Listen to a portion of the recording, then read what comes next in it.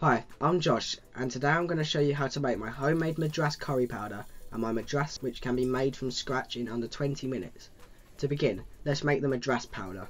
On a very low flame, toast the coriander seeds, cumin seeds, mustard seed, fenugreek seeds, whole black peppercorns, fennel seeds, cloves and cinnamon stick until fragrant, stirring gently to ensure they don't burn.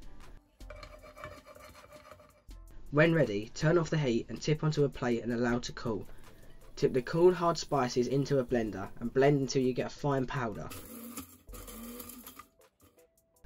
Now add in the turmeric powder, chili powder, Kashmiri chili powder and salt, and grind again to mix into a fine powder.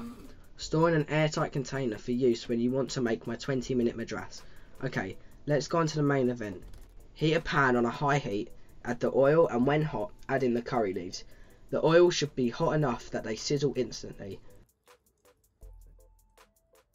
Turn the heat down to low-medium and add the onions. Stir frequently, frying until lightly golden. Add the garlic and ginger paste along with the tomato puree. Stir through and fry until the bitter smell disappears. This normally takes a couple of minutes.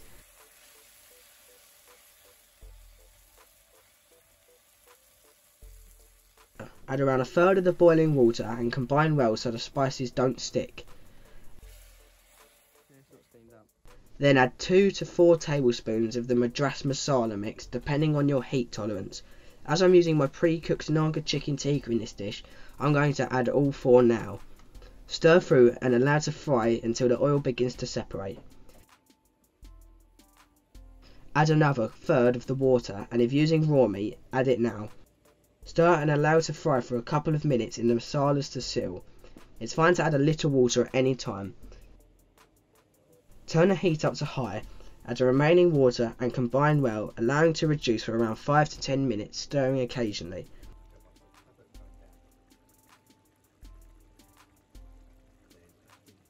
When the sauce is the consistency you require, add in the chilies, lemon juice, Worcestershire sauce and pre-cooked chicken if using. Stir to combine.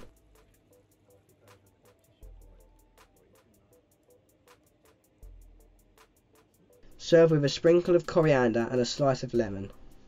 Please remember to like and subscribe, and check out this and many more recipes on my website at thecurrykid.co.uk.